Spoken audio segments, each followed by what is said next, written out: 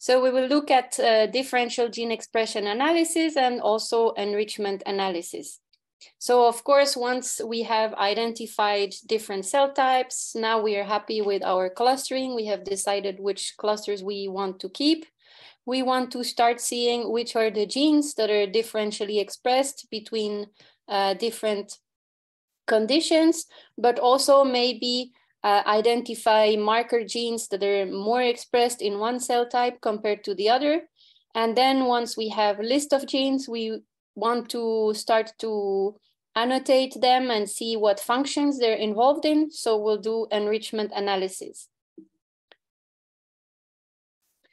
So first, for the marker gene identification, the implementation is Seurat is used towards a function which is called find all markers. And this by default will use a Wilcoxon test to detect genes that are markers for cell clusters or cell types. Basically, what you will do, so for example, you have 5 clusters of cells in your data set or 5 cell types. You will use find markers to find the marker genes that are more expressed in one of the clusters against all other cells. So for example, if you're interested to see what are the genes that are more expressed in cluster 0 compared to the rest of your data set, you can use this find all markers function. So it's really taking one cluster against all other cells. And it does this for all of your clusters. So cluster 0 against all other, cluster 1 against all others, etc. You will see if you look at the help that you have the option to only output the genes that are upregulated in one cluster or to include both. So of course you can also have genes that are less expressed in one of the cluster compared to the rest of the cells. Then there is another function which is very similar. It's called find markers. And this is to perform pairwise comparison of genes. So here it's not taking one cluster against all others. It's taking one against another. So specifically 2 clusters. It's really a pairwise comparison. So between cluster 1 and clusters 2.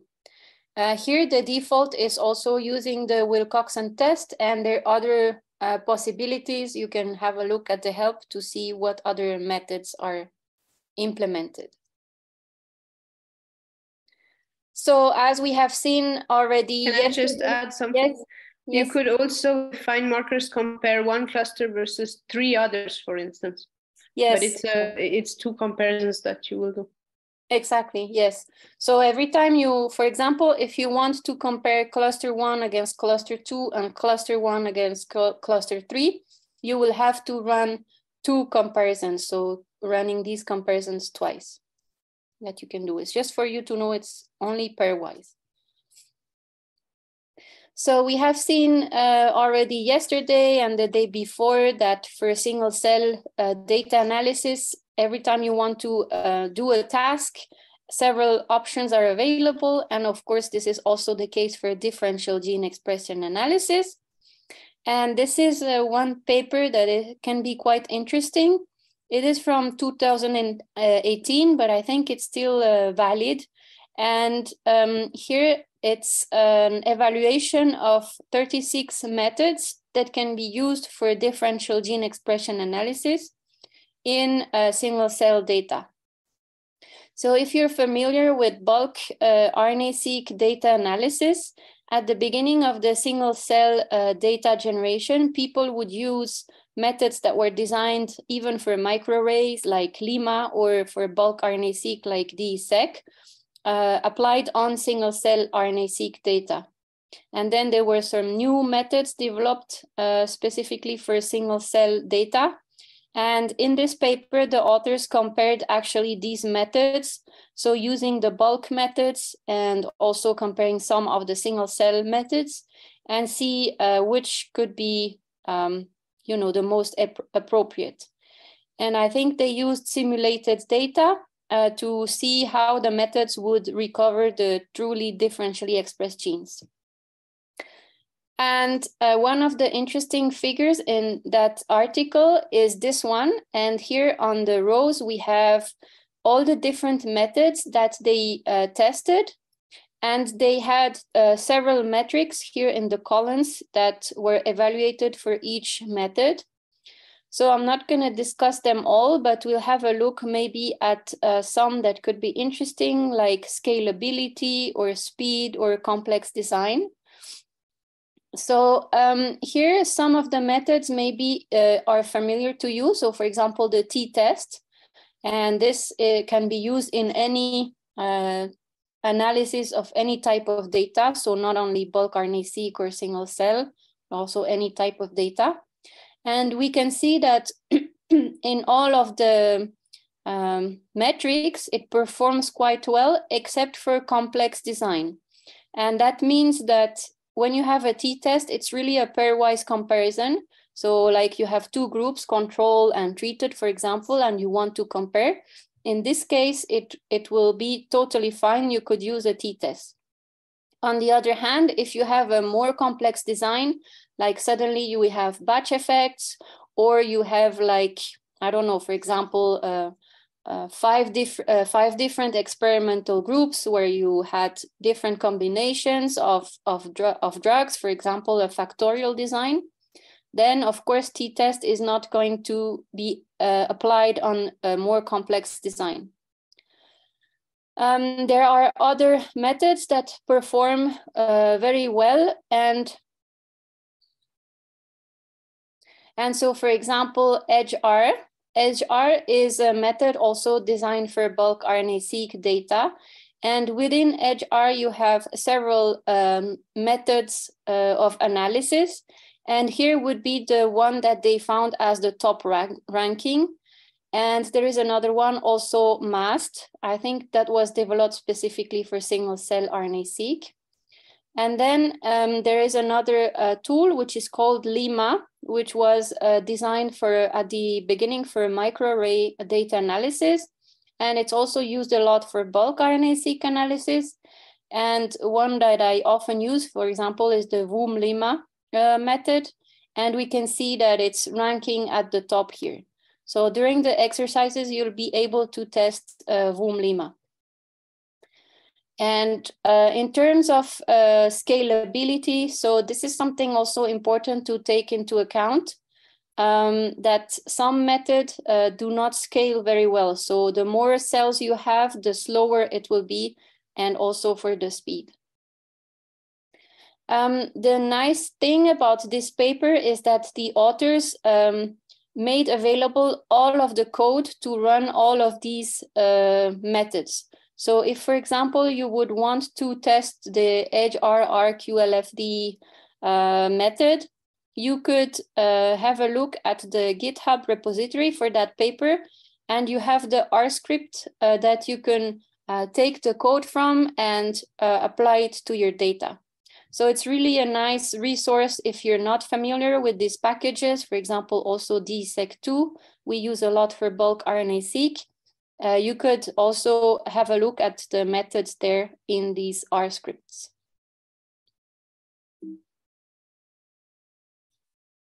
All right, so describing the figure of the paper, I described these Lima or EdgeR packages. So as I said, these are methods that were designed for microarray or bulk RNA-seq. And the nice thing is that we can include complex designs. So if we have a batch effect, for example, we can include it in our model as a covariate. And this we will test in the exercise, including the donor ID as a covariate using Lima. Of course, you can use also these packages to analyze factorial design. So if you have a combination of genotype per treatment, you can easily use Lima and specify the interaction, for example, in the model. So here is another approach at looking at differences in gene expression across different cell types, for example. And this is called MetaCell. And so here you have the link to the paper. And here they applied, for example, to CD8 T cells. So here, what it does, here we have a dimensional reduction image of some immune cells that were classified according to their different functionalities, or like if they're dysfunctional or if they're more memory, etc.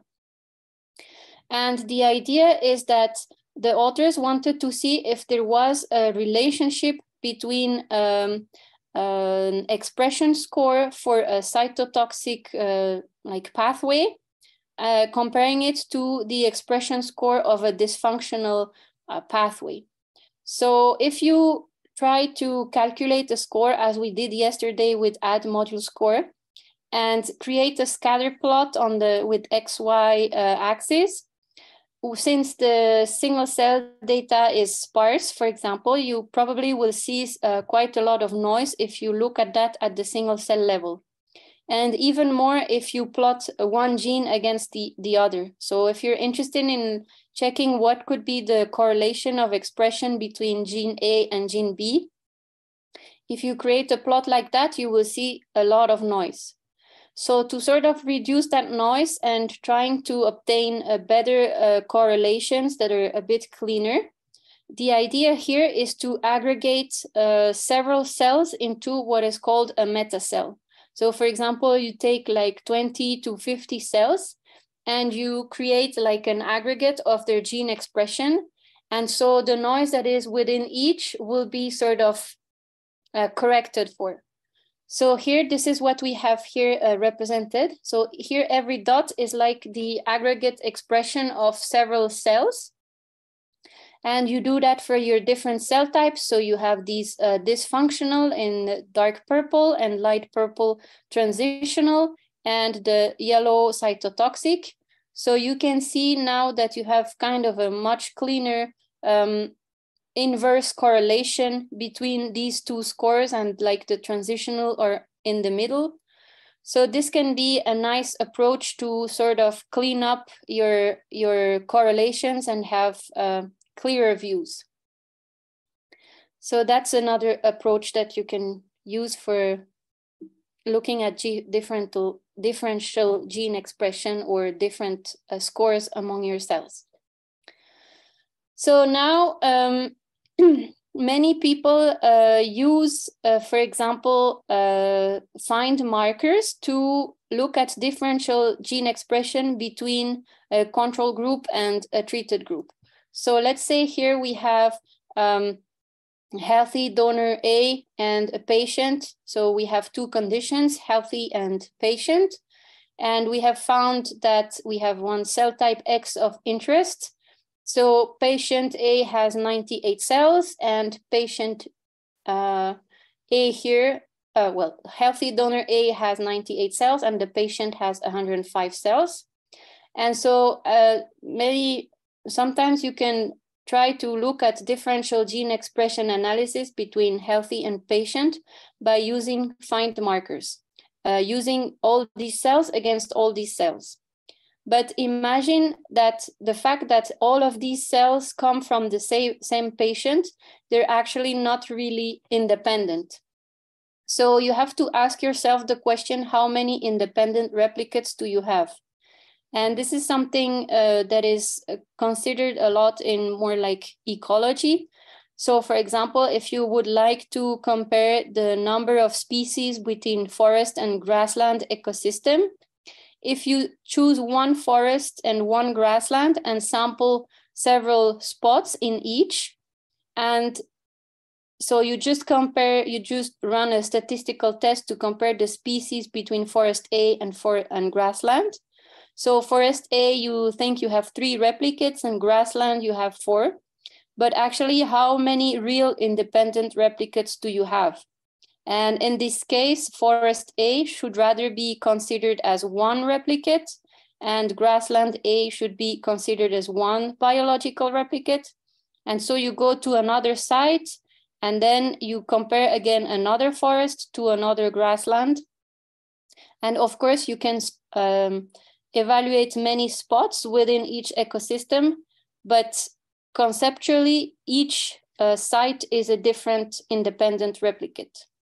And so we can compare like donors or individuals, like individual mice, as being the actual independent replicates. So in this case, instead of having like 200 cells of each, we actually have 2 independent replicates in each condition. And so what we will do to compare the differential gene expression between healthy condition and patient is to aggregate the gene expression for each patient to have 1 representative value for each independent replicate. And this can be done using a package which is called MOSCAT, which will do pseudo bulk analysis. So here we have our healthy donor A. We found 98 cells of cell type X, and we create a pseudo bulk of the gene expression profile for this cell in this donor. So now we have 1 replicate. And we do the same for the healthy donor B, where we found 87 cells, for example, of cell type X. We have 1 replicate for this. So now we have 2 independent replicates for each condition. And if you have several cell types in your experiment, so in each patient, you didn't only evaluate 1 cell type, but for example, all these, so you had B cells, monocytes, etc. So you will, here we have 2 conditions, control and stimulated, for example. So you will obtain 1 pseudo bulk per patient, per cell type, per condition. So here, for example, you can see that we have these FCGR3A monocytes that were aggregated. We had several patients. So for example, for the stimulated here, we had 1, 2, 3, 4, 5, 6, 7, 8 donors. And then we have the same here in the control. So the same cells and also 1 pseudo bulk for every cell type for every donor. And after you obtain these aggregated gene expression per cell type per donor, you can use, for example, a dimensionality reduction. So this is something similar to a PCA, for example. And then you can start to see if your conditions sort of diverge or not, and how the cell type, where they're located in the dimensional reduction space. Then you can, of course, perform differential gene expression analysis, taking each donor as the independent replicate. And here we have an example, for example, of 2 genes that were differentially expressed in one of the cell types between control and stimulated. And of course, then you're free to go back to your single cell data and create a violin plot of these 2 genes within each cell. So here is going back to the single cell representation, showing in the single cell how this gene is distributed across donors, across the single cell of each donor in each condition. And you can, of course, create a heat map also at the donor level. So here we have some of the genes that were differentially expressed between the conditions, and you have control and stimulated for one of the cell type, for example, for B cells. And these sort of figures you can create using this package MOSCAT, and also the aggregation of the so the creation of the pseudo bulk for every cell type for every patient, you can do with functions of the MOSCAT package. All right, so that was it for the background. So the question is to determine whether some genes are differentially expressed among cells coming from any of 3 groups, such as cells from newborn mice, middle-aged mice, or old mice. Which functions or methods would you use? So I haven't mentioned the F-test, but this is basically like an ANOVA that you can do when you have more than 2 groups, that is implemented in Lima package, or the find markers function from Surat, which does pairwise comparisons, or the T-test.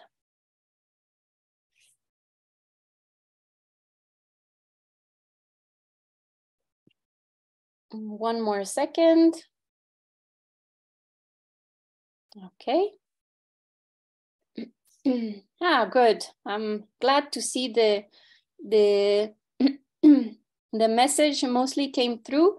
So basically, if you have three groups, if you're working in a setting outside of single-cell RNA-seq, you would probably use an ANOVA or a F-test. And you could, if you have bulk RNA-seq, for example, or in this case, single-cell, you could use F-test implemented in Lima, which is like an ANOVA, which will tell you for every gene if it is different in any of the three groups.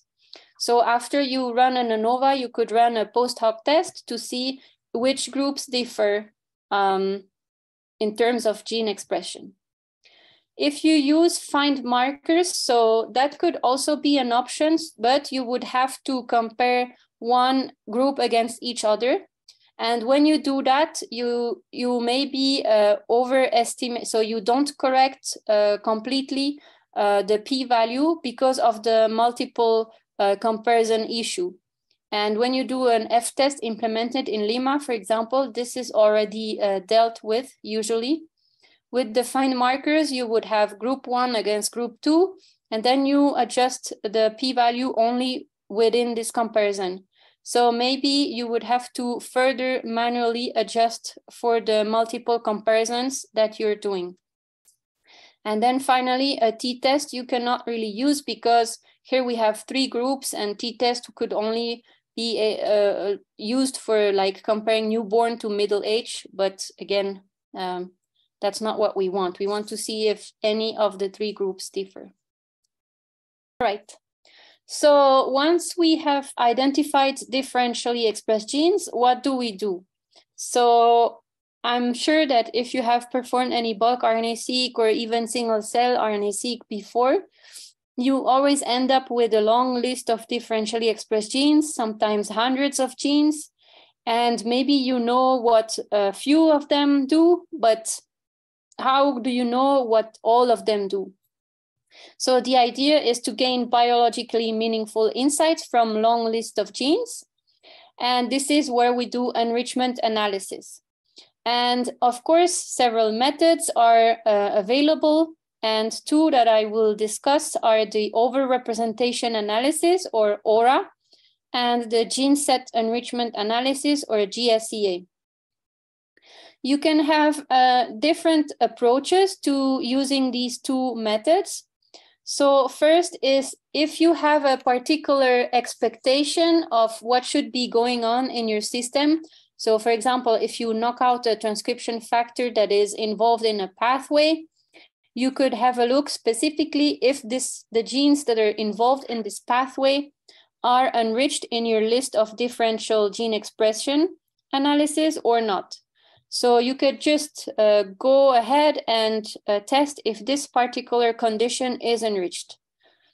The other approach is if you don't have an expectation and just want to see functionally what your differentially expressed genes are doing, you could test a large number of gene sets to see if you find interesting functions or new functions that you didn't expect. And you could test these gene sets or pathways that you found in collections online. And I will show you some ideas. So what is a gene set? And it can be, of course, many things. It can be the genes working together in a pathway. So here we have the citric acid cycle. And at each step, you have an enzyme involved. And so, of course, you can see if the genes that code for these enzymes are differentially expressed or not in your system. So, of course, a gene set could be all genes involved in a pathway, or it could be all genes located in the same compartment in a cell. For example, you want to see if all the proteins that are usually located in the nucleus could be differentially affected by your condition. You could see if the proteins that are regulated by a same transcription factor are affected. So again, if you knock out the transcription factor, And if you have a list of target gene of this transcription factor, are these differentially expressed or not? Then you could, of course, compile your own gene set by using a custom list that you found in a publication.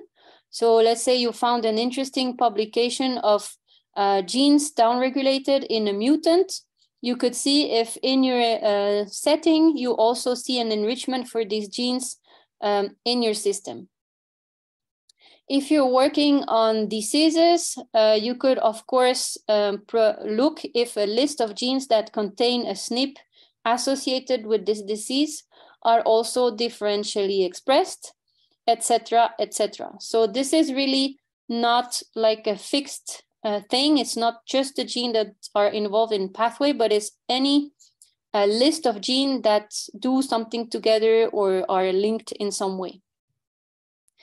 And in terms of where to find gene sets, if you don't have any as previous knowledge, you can find some that are grouped in knowledge bases or in databases online. One such example is the gene ontology. So it's a consortium who try to develop a comprehensive model of biological systems. So you can find gene sets that are linked to the molecular functions at the organism level, and they try to include a multiplicity of species in the tree of life. It's one of the, I think it's the biggest knowledge base in terms of information on the function of genes. And it is organized in what they call different ontologies, so different type of processes. One is called the biological processes. So here it's more linked in terms of maybe a bit more pathways and function of genes. So specifically biological processes in the cell. Then you have the cellular components, so more where the different proteins and gene products are located in a cell. And then you have the molecular functions also. So you could have genes that have a similar like DNA binding domain, for example, and all of these genes that have this similar binding domain or sort of a similar enzymatic functioning, they would be grouped in a gene set of all of these genes under the molecular functions ontology. So the gene ontology gene sets are sort of organized hierarchically. At the top, for example, here is one sort of tree. You have one gene set that is called metabolic process. And for every gene set, you have what is called a Go term. So it's like a number or an identity. So you have the name, it's metabolic process, and here is the ID. And since it's at the top of the hierarchy, this gene set is very big. So you can have like 2,000 genes, for example. So at the top of the tree, the gene sets are very big. And as you go down, they become more and more specific and specialized. So here at the bottom, we could have a very small gene set, maybe could have like 20 genes.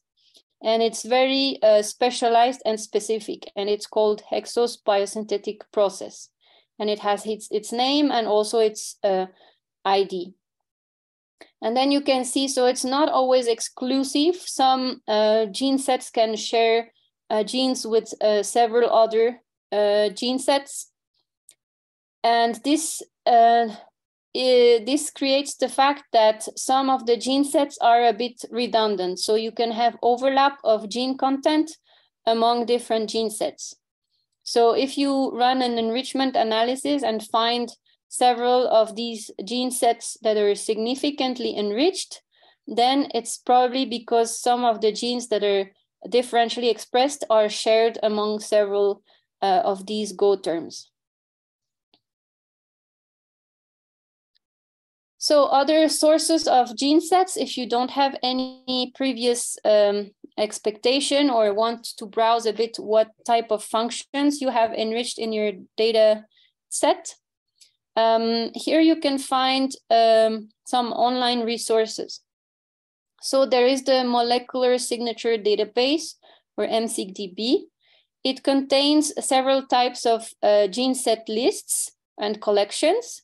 So it includes access to the gene ontology gene sets, but it also contains, for example, a hallmark, and these are 50 gene sets that were compiled by the authors of the gene set enrichment analysis method that I will describe a bit later. And these are sort of well-known gene sets, so they're mostly, I would say they mostly apply to human and mouse, but they're well-known gene sets and well annotated and curated. So it can be interesting to have a look at these. And then in MSigDB, you also have access to published gene sets. So there you can download a list of gene sets that come from publications that are all linked to, for example, oncology or other types. I think now they have COVID also, but I'd have to check.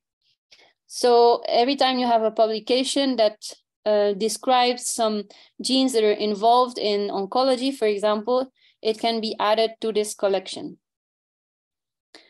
Then there is the KEGG database, and this one mostly is linked and includes mostly pathways as we understand them, like, for example, the citric acid cycle or other type of pathways. And one thing I like is that they have these images of how the genes are organized. So maybe we can have a look if I show you this.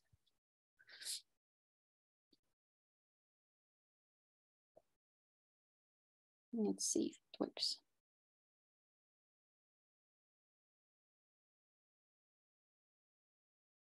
So the good thing about KEGG is that it doesn't only include human and mouse, but you can have a whole list of different organisms. And if you want to search in KEGG, you need to have like an abbreviation of your species. So for example, if you're working with Arabidopsis, for example, you have it included here, Arabidopsis, 2 species or other species are also present. So you even lemur and other species.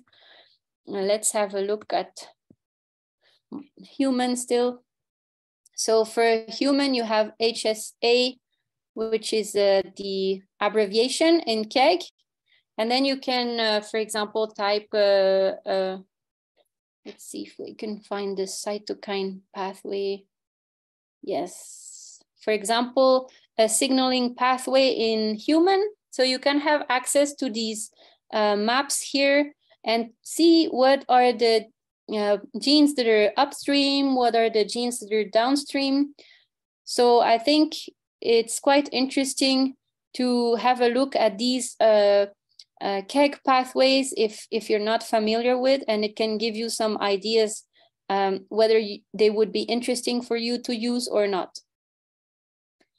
So this you can actually access also directly, the list of all of these KEGG pathways for human, I think, in MSigDB.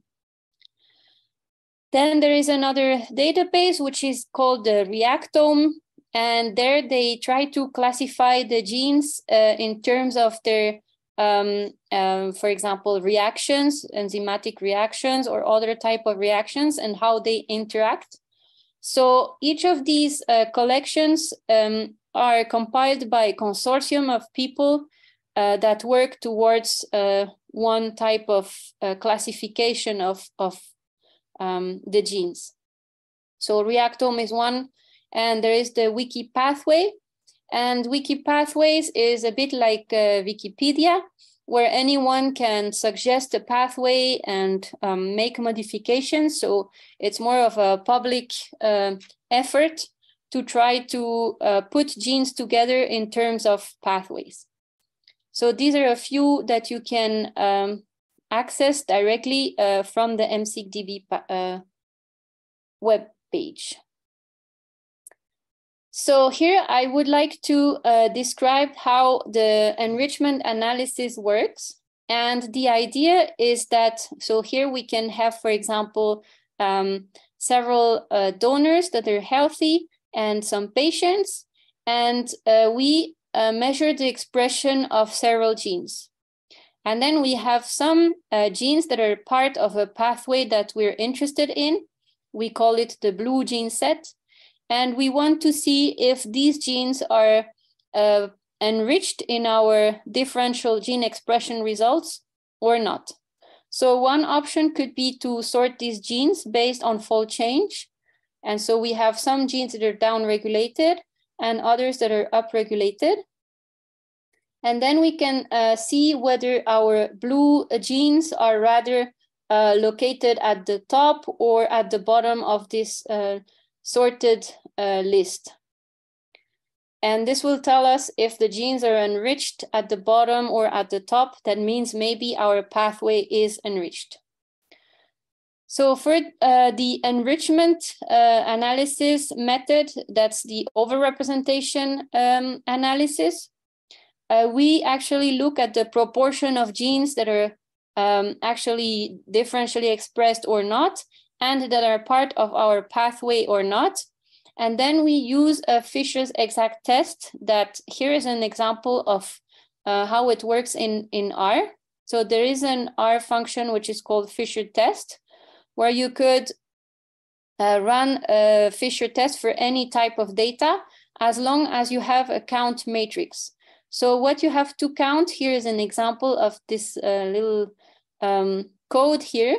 We create a contingency table of the counts of the differentially expressed genes. So here we have 2 that are differentially expressed and that are part of our blue gene set of interest, and 5 that are differentially expressed, but they're not part of our blue gene set. And then we have some genes that are not differentially expressed that can also be part of the blue gene set, and 12 that are not differentially expressed and not part of the blue gene set. So the idea of the Fisher test is to see if this proportion, 2 out of 7, is different from this proportion, 3 out of 15. And here, if we run the Fisher test on our contingency table, this is the output that we will obtain. So first, the odds ratio will tell you whether this proportion is bigger or smaller than this one. So if it's higher than 1, then this proportion is bigger. If it's lower than 1, this proportion is bigger. Then you can have a look at the confidence interval for your odds ratio. And here we see that the confidence interval includes 1. So basically, we can expect that our odds ratio is not significant. And indeed, if we have a look at the p-value, it's 1. So basically, here we don't have an overrepresentation of our blue gene set among the differentially expressed genes. So this is how it works in R. If you, so in the example that I just showed, we were testing if one gene set of interest, the blue one, was overrepresented in the differentially expressed genes. But of course, if you decide to test a collection of gene sets, for example, all of the pathways that are included in the KEGG database, then you could run individual Fisher exact tests for each gene set. So you would run one for the green gene set, one for the pink gene set, one for the blue, etc. Once you obtain a p-value for every gene set, since you run multiple tests, you need to adjust for the multiple testing issue. And so you adjust the p-value. This you will see when we do in the exercises, we use a package which is called Cluster Profiler, which has a function that allows you to run multiple Fisher tests for several gene sets at once. So basically, the way that you run this analysis is by providing the list of differentially expressed genes that you had and the list of genes that were not differentially expressed. And then you provide your collection of gene sets that you want to test. And in the output, you will obtain a list of all of the gene sets that were significantly enriched. And the p-value will already be adjusted for the multiple comparisons. So you will see it's quite easy to do. One limitation of the Fisher test is that it's threshold based. So basically what I mean by that is that each gene is classified as either a sort of black and white classification. The gene is either differentially expressed or not. And this doesn't take into consideration the magnitude of the fold change. So here we have 3 genes that were classified as being downregulated, but this gene is much more downregulated than gene number 9, for example. And the same for the upregulation. So there is another analysis that actually allows you to take into account the magnitude of the fold change of the genes that are differentially expressed. And this is the gene set enrichment analysis method that I will discuss just afterwards. So I just already mentioned this cluster profiler package. So of course, it is one possibility among several other packages to do enrichment analysis. But why I like it is that these functions are more or less easy to use. And it has also a nice tutorial online, so you can have a look at the vignette. And it has built-in access to gene sets for human, mouse, yeast, and even other organisms. And you can have access to gene ontology, for example, and KEGG. It also has visualization functions. So once you have generated an enrichment analysis using cluster profiler, the object that you create, you can use in functions to create like bar plots or dot plots of p-values, etc., directly with the cluster profiler package. So it can do several things, which is quite nice. The only maybe difficult part of cluster profiler is to understand the arguments of the functions. So I wanted to take a moment to explain a little bit what are the arguments of the cluster profiler functions. So this is the function of the Fisher test. That's a part of the stats package. So it's the one I just described before. You have many arguments possible. And so the important one is X, which is the contingency table that you have to provide. And maybe the alternative to either if you don't have an expectation of whether your proportion should be higher or lower, you can run a two-sided Fisher test. But if you have an expectation, you can either choose greater, for example. And so these are maybe the two options that you can choose in Fisher test. Now for cluster profiler functions. So here's an example of one of the function, which is called enrich-go. And this allows you to perform an overrepresentation analysis. So it's like a Fisher test implementation in cluster profiler. And the format, as you can see, is quite different from the Fisher test function because you don't provide a contingency table. You provide just the list of genes that were significantly differentially expressed in this gene argument. Then you have to give an argument which corresponds to the species with which you are working with. And this orgdb, actually, this will call a package which are called orgdb packages on Bioconductor, which are like gene annotation packages for several species. So if you want to run cluster profiler for human or mouse or other species, you have to install the orgdb package in R first. And then in this argument, you just provide the name of your orgdb package that has to be used to find the correct gene annotations. Then you have another argument, which is called key type, which will actually be needed to inform the function how the genes are labeled in our gene argument. So a gene can be labeled according to a symbol, but also, for example, ensemble ID or other type of IDs. You can even have uniprots if you work on proteomics. You could have enzyme ID even. And the idea here is to tell the function how your genes are labeled here. So if you use a symbol, then you can change this key type to symbol. Then for the ontology, so I have described to you that the gene ontology is organized in 3 ontologies: the biological processes, the cellular components, and the molecular functions. So here is the argument where you can select which ones you want to test. So for example, if it's here, it's the molecular functions that is selected. Then for the p-value cutoff, this is for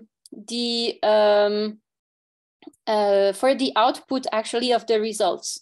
Do you want to output only the significant gene sets or all of them? So by default, it outputs only the significant one because the p-value is at 0.05. But if you want to output all, even the non-significant, maybe that can happen, you can change the p-value cutoff to 1, for example.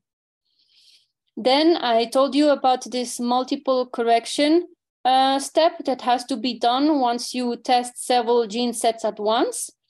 And this is performed directly by the enrich_go function.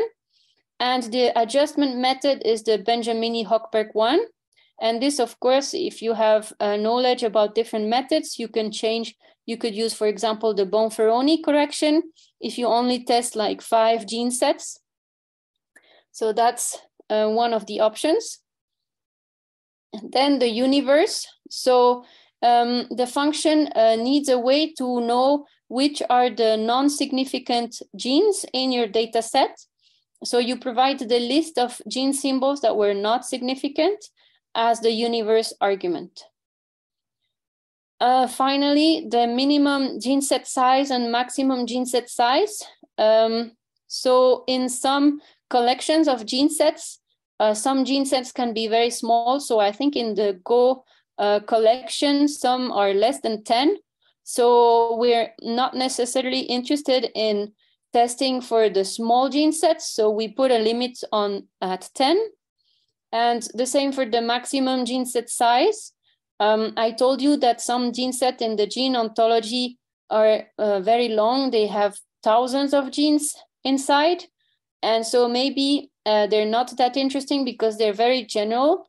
So we put also a maximum set size threshold of 500.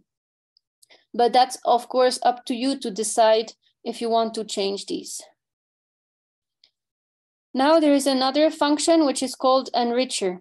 And these arguments are very similar to the one I just described, to enrich_go.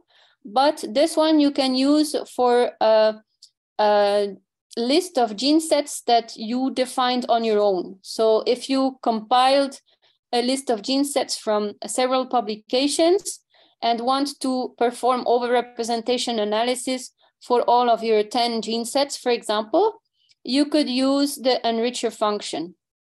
The first arguments are the same as I just described, and there is an additional argument that's called term2gene.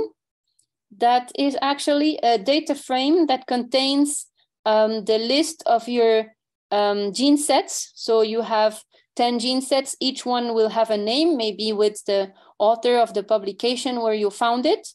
And we'll also have for every gene set, the list of genes that it contains.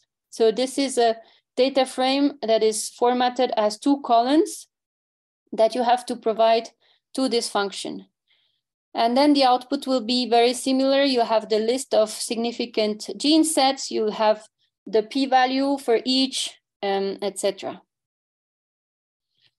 So with Cluster Profiler, you can do a visualization of your results.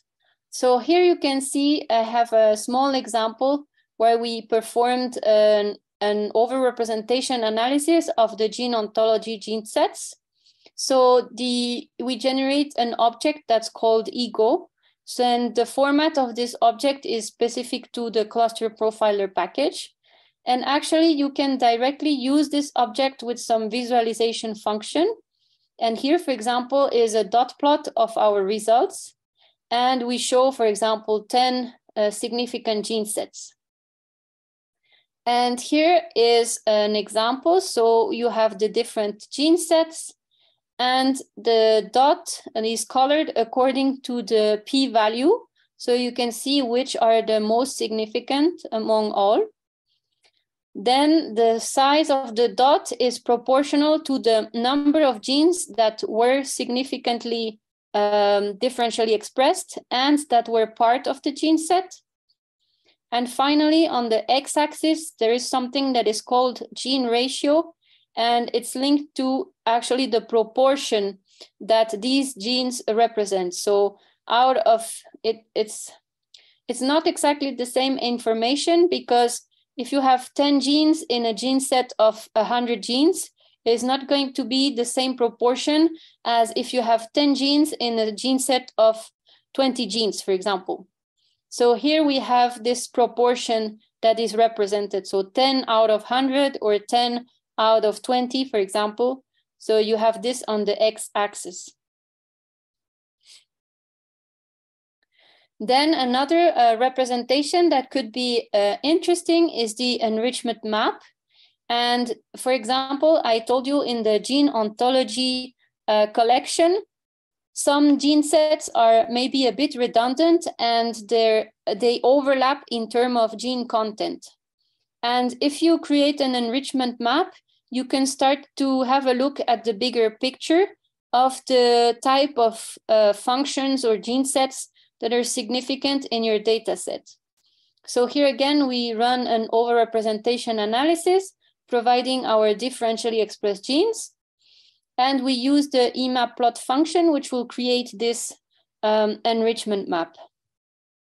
Here, the link actually shows that these genes share gene content. These gene sets share some gene content. So all of these gene sets are sharing some genes.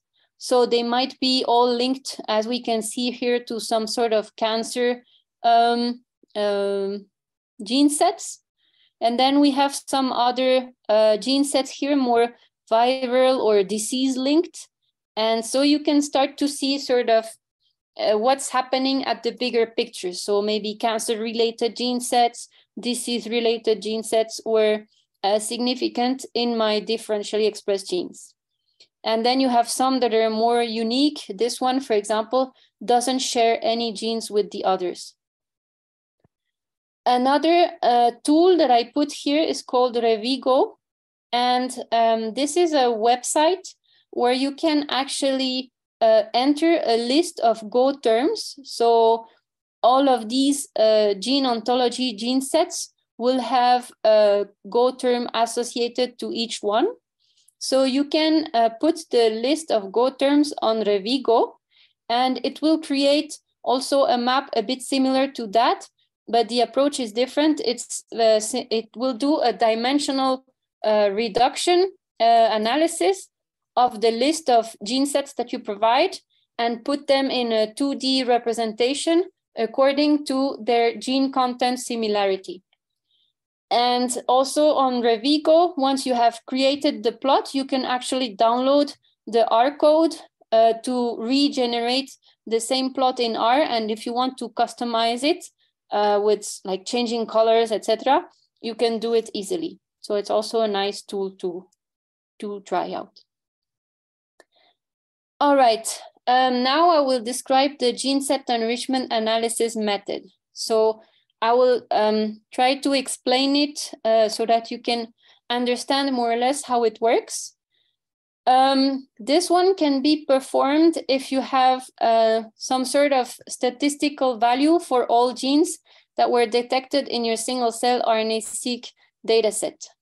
So in the previous overrepresentation analysis, I showed you that you just provide the list of significant genes and that this method is threshold-based. So you just have a gene that is significant or not, and you sort of ignore the fold change. This analysis, the overrepresentation analysis, you can do if you, for example, use find all markers, and then you have the marker genes of cluster A, and you provide this to the overrepresentation analysis to see what functions these genes are involved in. If you perform differential gene expression analysis between two conditions, and you use, for example, Lima or HR, in the output of these tools, you will obtain for every gene a statistic. So if we compare phenotype A to B, like in this example, we will obtain a T statistic for every single gene, even the non-significant ones. So if we have 20,000 genes in our data set that will be assessed, we will have a T statistic obtained for every single gene. Then what we do is we take our 12,000 genes and we rank them according to their T statistic or fold change, it could also be. So here at the top, we have the genes that have a high fold change for phenotype A. That means they're upregulated in phenotype A. Then you continue and maybe in the middle, you have genes that have fold change close or around to 0. So these are the genes that are not differentially expressed between the two conditions. And then at the bottom, you have the genes that have a negative value for the T statistic or the fold change. So these are the genes that are downregulated in phenotype A compared to B. And in the gene set enrichment analysis, what you do is that once you have ranked your list of 12,000 genes, you will walk along this list. And every time you encounter a gene that is part of your gene set S, so gene set S could be a pathway you're interested in. So let's say pathway S. So here you walk along your list, and if the first gene you encounter is part of this gene set, you draw a black line. And if it's not part of the gene set, you don't draw anything, so you leave it white. And here we see that if we walk along here, now we encounter two or a few genes that are part of this gene set. So we draw a black line.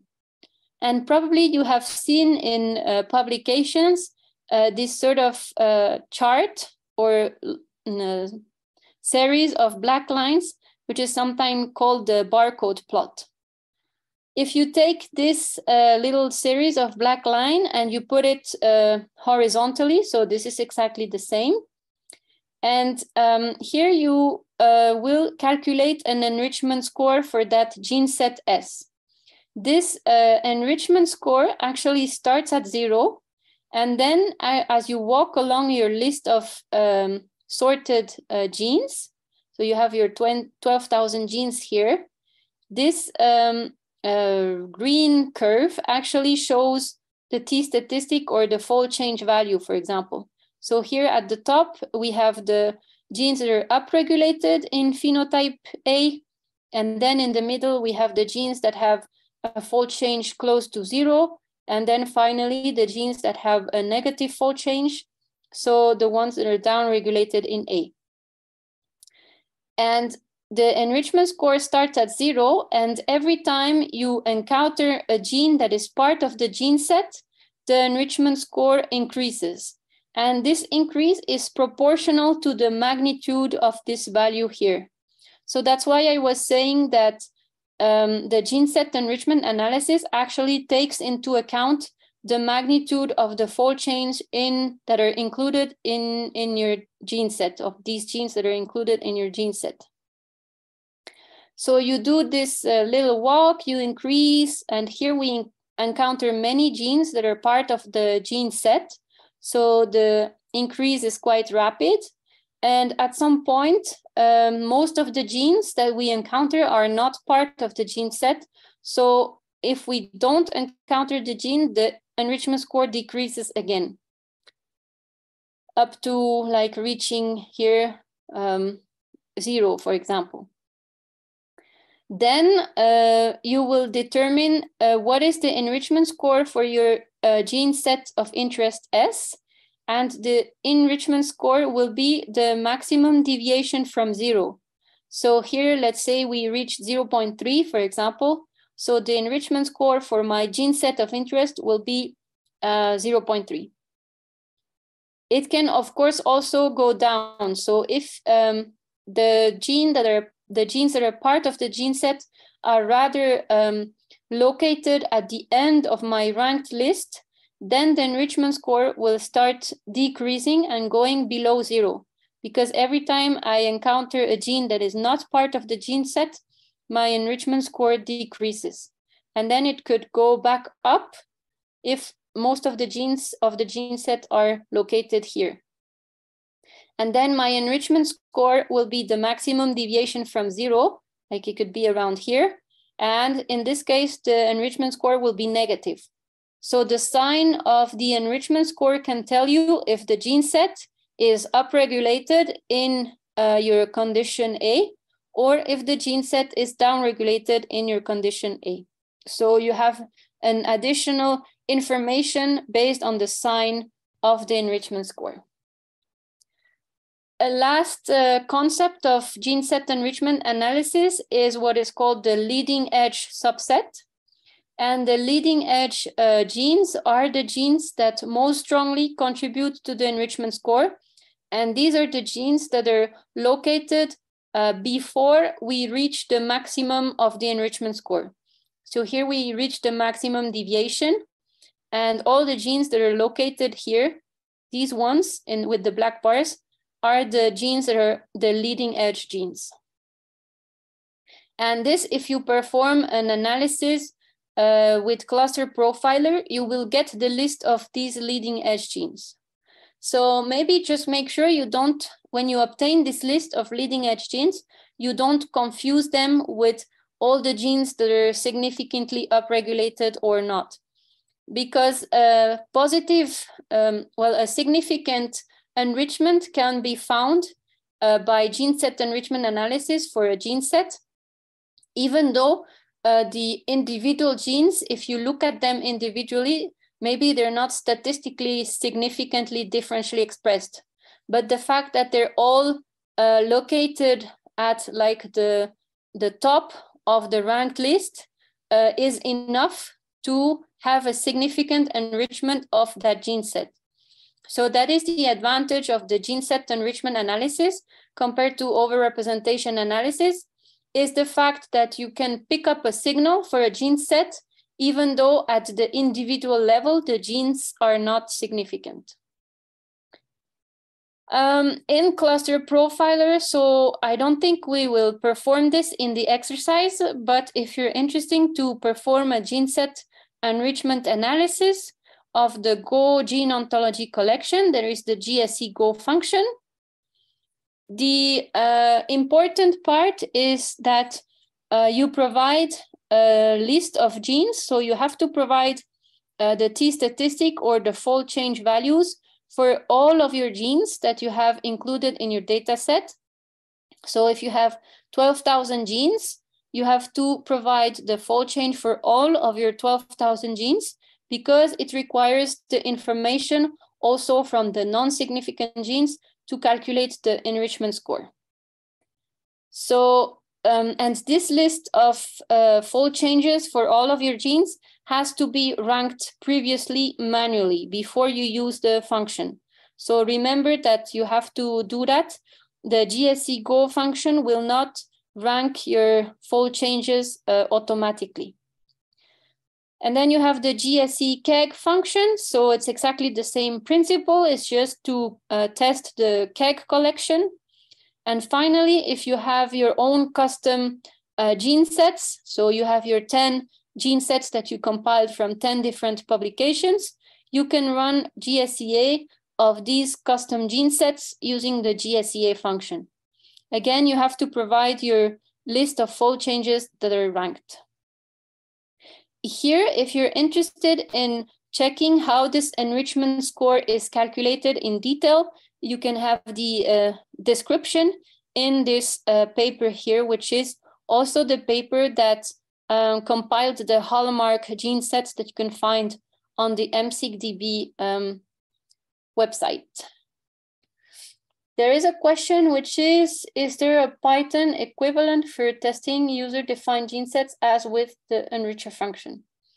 And the honest answer is I have no idea. I will see if I can find something. I never used Python personally, so I don't know, but I'm sure there is. I know there is a package. I have to check. Once I was teaching enrichment analysis, and one of the participants told me that they were developing a Python package for visualization of results similar to Revigo, for example. So probably there is. Gert already posted. So good, GSEA. I just quickly Googled GSEA. Oh yeah, GSEA perfect. Python. I was gonna it looked already pretty Google nice. also. Great, thank you. Perfect. Yes, if you need info, Google it. Dr. Google has an answer. All right, so the VVox question, I'll do it after the exercises. So if I forget, remind me to do it. I think that's it for the presentation. As usual, I speak more than I wanted. Let's see. So